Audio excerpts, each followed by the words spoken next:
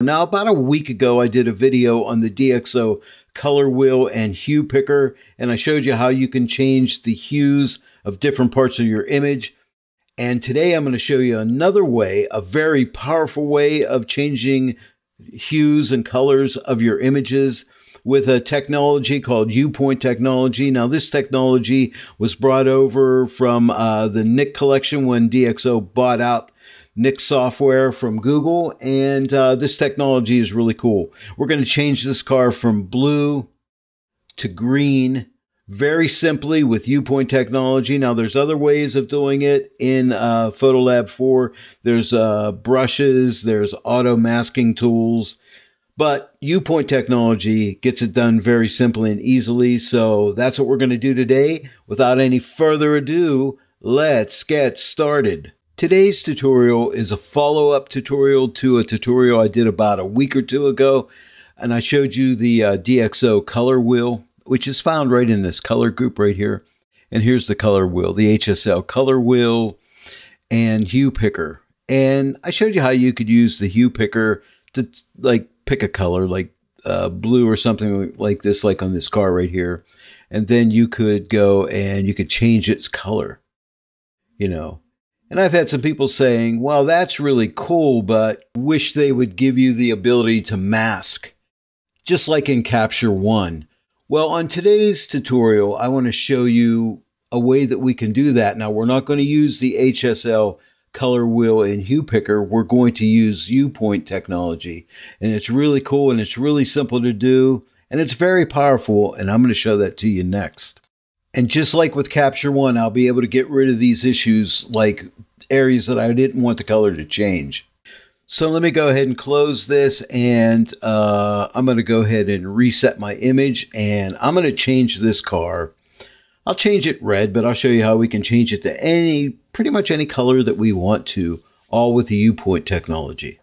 To utilize the U-Point technology, you need to come up here to the menu and click on Local Adjustments, and when you do, right now, you'll notice I'm in the U-Point technology here. If I right-click with my mouse, this wheel comes up here, and there's different things we can do. Here's your control points, which would be your U-Point technology, which is technology that DXO has gotten from the Nik collection, which is really cool stuff, right? And then we have an adjustment brush here, an auto mask, I should say.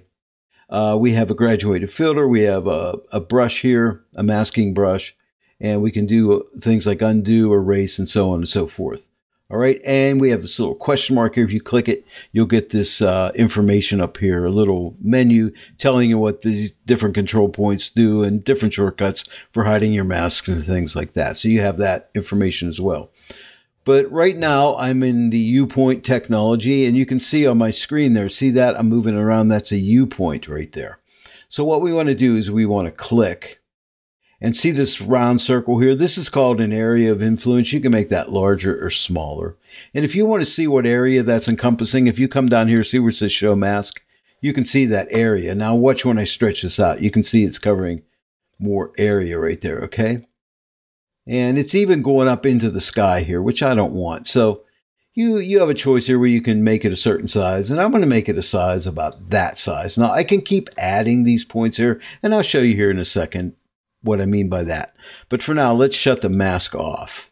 This tutorial is not an in-depth tutorial on the U-Point technology. I'll be doing more videos, but for now, we're just dealing with the hue, and we'll make a few other adjustments, but just bear with me here. But you'll notice we have these controls up here after I've clicked it and made that point. And this first icon here deals with light, and if I click on that, you'll see all my lighting tools, and if I click on the center one, these are my color tools, and they correspond to these filters up here. You know, how we can filter out the light tools, the color tools, and the detail tools. Same with this here. And if I click on the third one, it's my detail. And this deals with sharpness and blur. And the blur tool's cool. I'll do a whole video just in the blur tool. I love that. But for now, let's go back to the color tool. So I'm going to click on that. Now, this adjustment to the very far right here is my hue tool, and you'll see this little circle with an arrow. That's my reset. I can reset this tool if I want to. These two tools right here deal with color balance. I can't use those only on raw files. This is just a stock image I got off the internet, and so it's just a JPEG image. but I just need the hue adjustment today and maybe the saturation and vibrancy, which are found to the left over here. Okay, so let's say we want to change this car to red. So we can move this hue tool up and we can find red, or we can move it down and find green in different colors. Find the color that you want. I'm going to find like a red color, maybe a red hue, I should say, right there. Okay, so right there we can see I'm not encompassing the whole car yet, right? But once I have this set, every time I add a new control point, it's going to add a whole nother circle of influence. You see that circle there? And it's going to pick up another area. Now I can pick up another area. I can come and pick up another area. You just got to click around. It's really not hard. It's simple. You know, some may say, well, geez, I'm clicking around like crazy here. Well, hey, you know, it's worth it. You just click. You're not painting layer masks or anything. You're just simply making some clicks. And I can click on this area here if I want to make that red. Let's come over here and make this red. Down in here, maybe right up in here. Whatever you want to make red, you just give it a click. And then we can come up into here and click. And it's going to go and get some areas I don't want, but I'll show you how we fix that. It's very simple to fix. So I'm just making some clicks, and as you can see, I'm making my car turn red. Now I need this to go red down in here, so I'm just going to click around. Bear with me here. Okay, right in here I'm going to click. And right here, maybe right in here. Let's go in here. A few more clicks. Okay, that's cool. And maybe one up in here. Okay. Now, if you'll notice, there's some areas I don't want it to get because it's got some on the rear view mirror here, which is okay because it would reflect some of that red light now, wouldn't it? So I'd probably actually want to leave it on there. Let me get this area right here.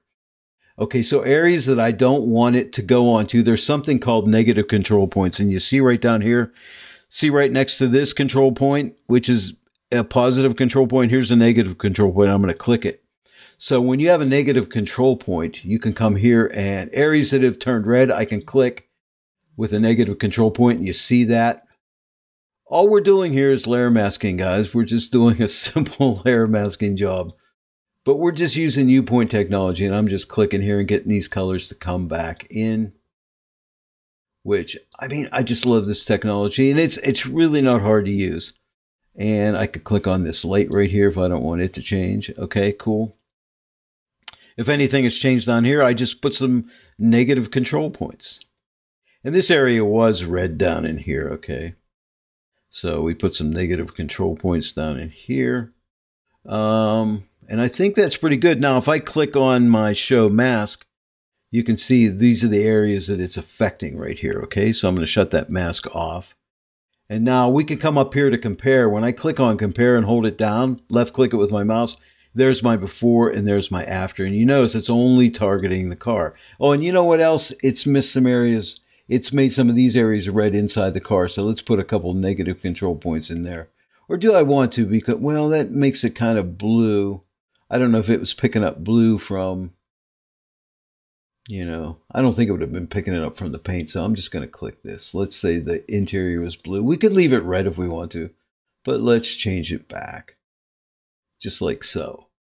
And now let's do a compare. Here's a before and here's an after. But see how I just changed the car? And you'll also notice I have some red onto the bumper here, which is chrome, which I would want that, right? Because I wouldn't want it to be blue. See how you can see the blue reflected on the bumper? Now we see red reflected on the bumper. Okay, so that's pretty cool. So now what if we wanted to change that hue to a different color? Now we can come here and we can drag and we could say, you know, I want it to be this color of blue, or I want to make it green. Let's make our car green or more of an orangey color.